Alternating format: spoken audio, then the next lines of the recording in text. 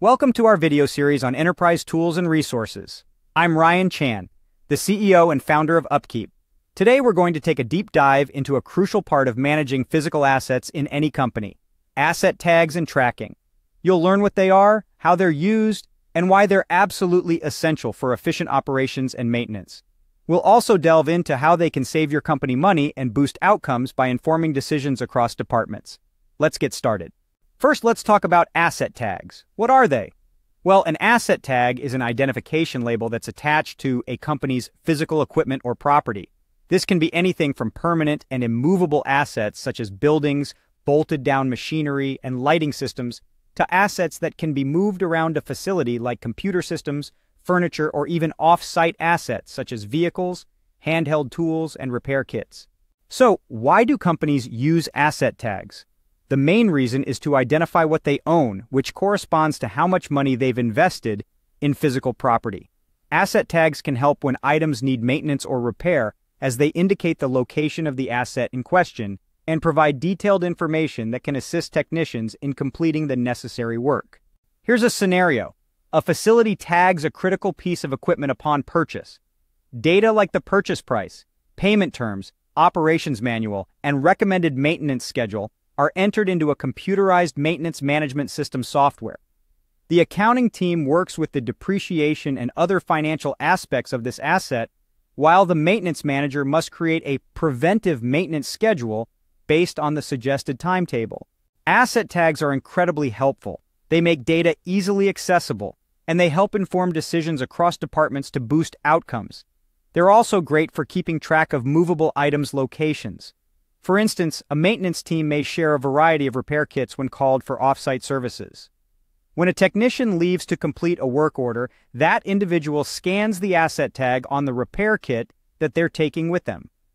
Managers then have information on which technician has which kit and where they are working. If an emergency service request arrives, it's easy to see who might be able to respond and whether they have the correct equipment. The benefits of using asset tags are numerous. They help companies identify, categorize, and locate assets and prevent theft. They also facilitate more efficient inventory management.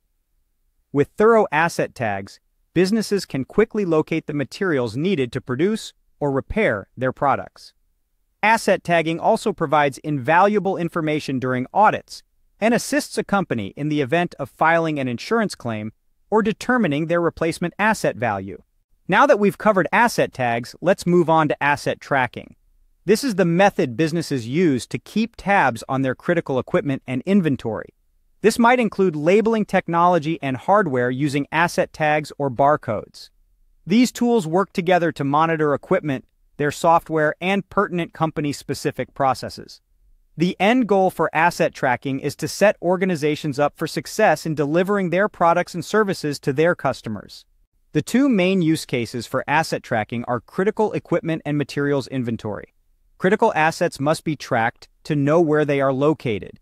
Then, the asset tracking system associates the equipment with technicians that have or are working it. The technicians and administrators can monitor what kind of preventive maintenance or repairs the equipment may need. Similarly, inventory must be tracked from the moment it arrives at a facility so items can be found and used in particular products or processes. Asset tracking applies to inventory throughout its life within a warehouse or on a production floor. Tracking ends when the inventory is either consumed or turned into a finished product. So, what are the key components of an effective asset tracking system? First, there's the labeling technology. Businesses must have a way to identify assets and share work order information in a computerized system for it to be useful. Common systems for labeling are manual numbering or naming, a barcoding system, or an advanced RFID tagging system. Second, there's the computerized system. A centralized computerized system, such as a computerized maintenance management system, collects, stores, and organizes high-quality data. This grants transparency to everyone from the maintenance technician to the director, allowing better and smarter decisions to be made on a day-to-day basis. Lastly, there are mobile tools. According to Supply Chain Management Review, the final frontier for asset tracking is in the far-flung remote areas.